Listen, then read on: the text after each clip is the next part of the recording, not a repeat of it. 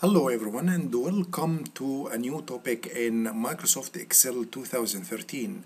Today we will start working on lab number 5. So to finish and complete this lab, you will need two files. You will need Excel lab 5 instructions file and you will need Excel lab 5 starting files. So before we get started, please everyone go ahead and open these two files as we usually do side by side.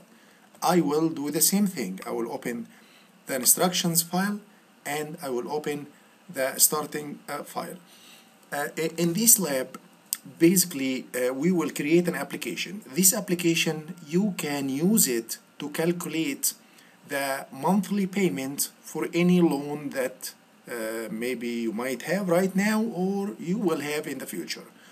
If you are planning on buying a house, if you have a student loan, if you are planning on buying a car, you can use this application to calculate the amount of interest that you expect to pay, the total amount that will cost you to pay off this loan, and we will need some basic information. You will need, for example, the interest rate and so on. So items you expect to learn in this lab, you will create a loan payment calculator or application. We will use the now function. Also we'll learn how to insert headers and footers. We will use the drop-down list in Excel. We will utilize the payment function, create basic formulas, lock and unlock cells. Also we'll learn how to protect a spreadsheet and workbook as well.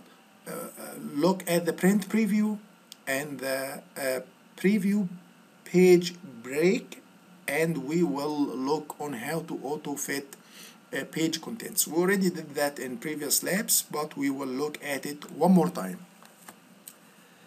In the instructions here it says please go ahead and open lab 5 starting file. We already did. We have the file open. Then save the workbook as lab 5 inside document, inside a folder that is called MS Excel Labs, as we usually do. So I will go to file and then save as, and then go to Microsoft Excel Labs, and then I will save this file with the name specified in the instructions, Excel Lab 5, and then I will choose save. It says here enter your first name and last name in the middle section of the header, or in the middle of the header section. So basically to answer this point, you need to learn how to use the header and the footer. In Excel, if you look at the very bottom here of your spreadsheet, in the status bar, you will see a view that says page layout view. If you click on it, it will give you access to the header section. Alright, so that is the middle section of the header. You will need to come here and type your first name and last name. Or if you are in the normal view here, I'll click outside and then go to the normal view. If you are in the normal view, you can go to the Insert tab. Let me maximize the window so we can see all of the options, and then click on Headers and Footer. Basically, what happened, it will take you to the header and footer. So in the header section, I will go back and take this part, this window to the left side. I will go ahead and type my first name and my last name, and I expect you to do the same thing, but your first name and your last name. It says here, insert a page footer, loan services, confidential page. So you will have 3 sections in the footer. In the first section, I expect you to type loan services. In the second section, or in the middle section, confidential, and in the right section, you type page 1. Look, if you have the header open, you can click anywhere inside your Excel spreadsheet and then use the down arrow until you reach what? Until you reach the header section of your page. It says here, click to add footer. You have 3 sections, one in the left side, one in the middle, and one in the right side. again, you can go also to the insert tab, and then if I maximize this window here, but because I'm in the footer already, I have it inactive. But if I click inside the spreadsheet and then click on header and footer, and then go to header and footer group here and choose footer, I can choose here what I need. Let me take this one here to the left side so I can see the instructions. I need loan services. It says here loan services confidential page 1, right? Once I do that, I already have it as you see. Or if you don't see it in the footer as I did it right now, you do it manually. You go to each section and then type the items as I have it in the solution right now. Alright, now it says insert today's date in cell C6 using the now function. So cell C6 is here. I will go ahead and put a function here which is called now. So any function or formula starts with equals, and then I will type now, open close parentheses, and then enter. Once I do that, I will get the date as you see it, 25 June 13. But in your scenario, it will be today's date. So if you need to change the format, it already has the format I am asking you in the instructions. But if I click here, I can format cells, and I can choose date from the left panel, and choose the date of my choice in this section here. But the date is in the right format, so I'm not going to change anything. It says here select student loan from the list in cell C8. So cell C8, if you go to cell C8 and click on it, it says here please select an item from the list. And I'm telling you in the instructions, you need to choose student loan. So this calculator will be used for a student loan, which is the first one. Then type 30,000 in cell E6. So this is E6. I will type 30,000, and then in the down payment, which is E7, you will put $1,000 as a down payment. So basically what is happening here, I need to type E7 minus or equals E6 minus E7 in cell E8. So I need to get the loan amount. So I will go ahead and delete anything that I see in cell E8 to make sure I have a blank cell, and then I will go ahead and start typing the formula in the instructions. Equals E6 minus E7. Can anyone tell me what is happening here? I am subtracting the down payment from the market value of the item I'm trying to finance. So if I do that, this is the loan amount I need to get from the bank, 29,000. Why? Because the market value is 30,000. I paid 1,000 as a down payment, so the amount of money I need to get from the bank, 29,000. Right, it says here select 10% from the list in cell C10. So I will go to cell C10 and then choose 10%, which is this one here. Next, you need to specify that the loan period is 10 years. So you will go to the loan period and then choose 10 years from the down list as I just did right now. It says in cell C11, go ahead and type this function, which is called the payment function. So in which one? In cell C11, you need to insert the payment function. So if I start with what? If I have a function or a formula, what do I need to put first? Yes, you are right, equals sign. And then you need to type PMT because you need to use the payment function. Once you do that, Excel will help you. Excel will tell you, okay, well, I know that you need to use the payment. I'm going to help you.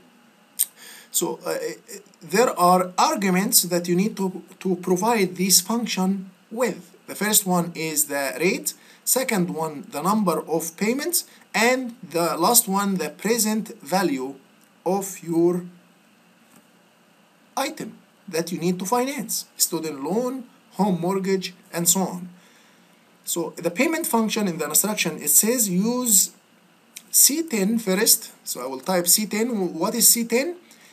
C10 is the interest rate, and then I divide that by 12, all right, and then comma, and then I use E10. What is E10? E10 is the loan period. E10, and then I multiply that by 12 to get the monthly payments, because I need the number of payments, all right? And then I put comma, and then E8. You will notice that there is minus before E8. So to fix this problem, you double click and then go before E8 and then put minus, as you see. Why? Because I did not pay this amount yet. That's why the bank is considering that as money I owe. That's why it shows in minus format. So basically in cell C11, this is the function I need, which is payment C10 divided by 12, comma, E10 multiplied by 12, and then comma, E10, and then press enter. Are we clear on this one? Very good. All right, now type this function here in cell E11. So you will go to E11 and equals. I have a formula here that I need to provide. This formula, I'm calculating it from scratch. So basically I need to open a parenthesis, E10 multiplied by 12 multiplied by C11. So can anyone tell me what am I trying to do right now? C11 is the monthly payment, and I'm multiplying that by 12, and then E10. What is E10? E10 is the loan period. So I need to get the expected interest.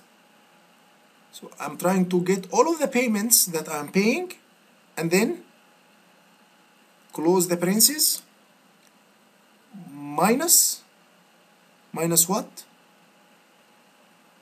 E8, as you see in the instructions. So once I press enter, that gives me the expected interest that I am going to pay. All right, so now I need to verify my formula. So I will double click and then look one more time. In cell E11, that's what I expect you to do. You need to make sure that you review and look at the correct formula before you continue, because most of these calculations are built upon each other. So equals, open parentheses, E10 multiplied by 12 multiplied by C11, and then close the parentheses, minus E8. And that's basically what I need in this cell. Now, in cell C13, you will need to put another formula. This formula is to calculate the overall cost. So basically, you will add the money that you put down and the money that you paid throughout the loan time, and that will give you the overall cost. So now I will type E10, perfect, multiplied by 12, So what is in E10? The loan period. The loan period is 10 years. I need to convert that to month. So that will give me the number of payments. Alright? Now I need to multiply that by C11. Same thing I did in the previous formula. So what is C11? C11 is the monthly payment. So that will give me all of the payments I am making on that loan. And then I will close the parentheses and then I add E7. What is in E7?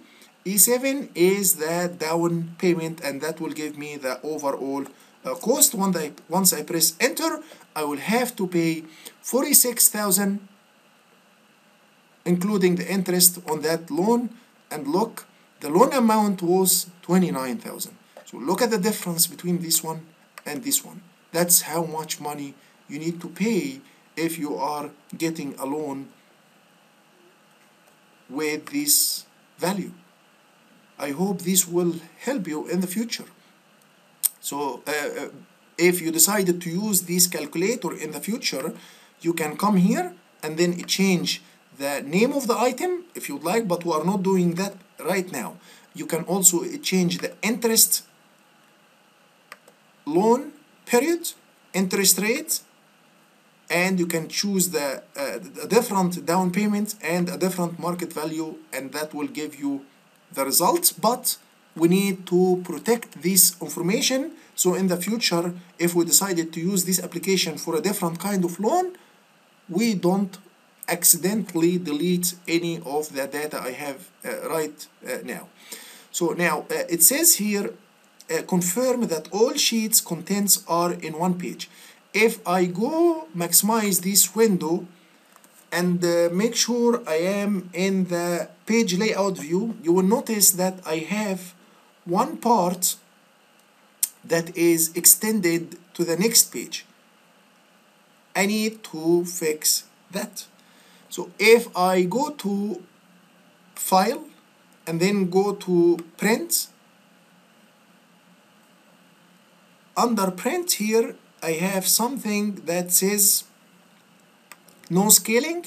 If I choose fit sheet on one page, look what happened. That will fit the sheet in one page, so I can have one page when I print it. But if I don't do that, I will print two pages. So please everyone keep that in mind. Look, when I go back to my original view, now I don't have the color that was there when I opened the page layout view, and that's what I expect you to do to fix and make sure that you have the entire solution in one page. So confirm that all sheets contents are in one page, and that's exactly what I did right now. So please make sure that you watch this section because that might confuse you a little. It says here unlock the following cells. So basically I need to select multiple cells, which is cell C6, and then press Control and keep holding Control, and then C7, and then C8, and E6, and E7. So I selected all of them. So what is next? I need to right click on any selected item. If you right click outside, you will lose your selection and you will have to select again. But if you right click on the selected item and then it choose format cells, you can click on the protection tab and make sure that all of these cells are locked or unlocked. You need to make sure that you remove the check mark from locked, and that will make them unlocked as you see in the instructions. Alright, now if I scroll down here, it says make sure that cell C11 and 13, E8 and 11 are locked. So again, you will have to do multiple non-adjacent selection inside your spreadsheet. So starting from the first one, first make sure that you select anywhere so you deactivate the current selection. Now read the instructions. It says here start from C11. So first you select the first cell without pressing Control. So I will go to C11, and then after you select C11, now press and hold Control. and then where is C13? So you go to C13 and then click while you are holding the control key, and then you go to E8. So where is E8? This is E8, and then you go to E11, which is this one here, and then while you are holding the control key.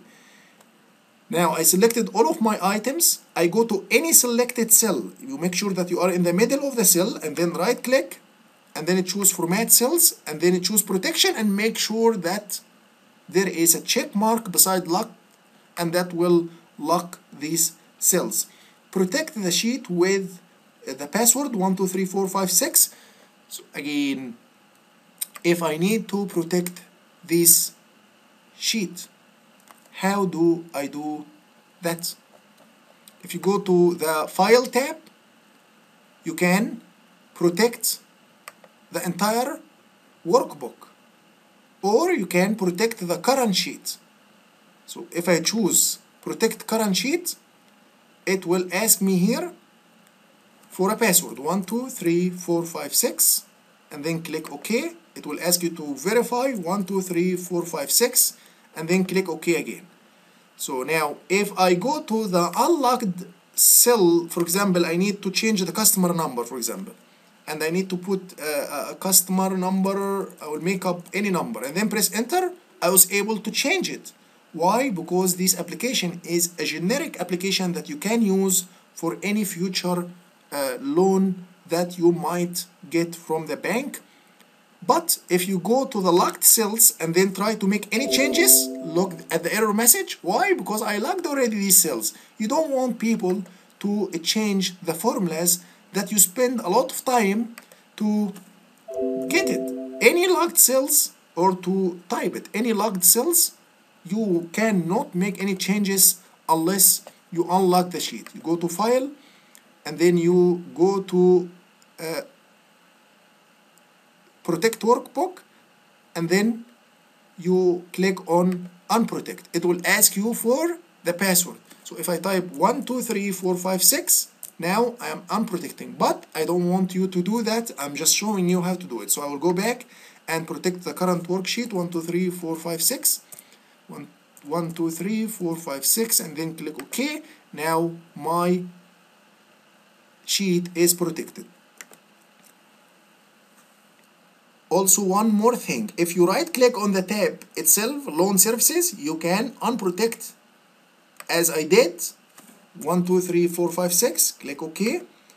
And if you would like to protect it, you right click on the sheet and then protect again 123456, and then click OK, 123456, and then click OK. So now you know how to protect your sheet, and you know how to unprotect. Alright, now press Control Delta. You know why do I need you to do that? So I verify that you have the correct functions and formulas as explained in the instructions. Press Control Delta again to go back to the normal view, and then save your solution and submit it to Blackboard. I hope you did create your application by watching and following the instructions in this lab. You can use this application in any future loan financing and make an estimate of how long or how much a loan will cost you at the very end. That will make you understand the consequences of getting a loan. If you think that you can afford paying monthly payments and make the entire total cost at the very end, you can get the loan. But if you think that you cannot afford paying that much money, you can use this application to give you an idea, and at this time you will be able to make the right decision. Thank you for watching, and I will see you in the future.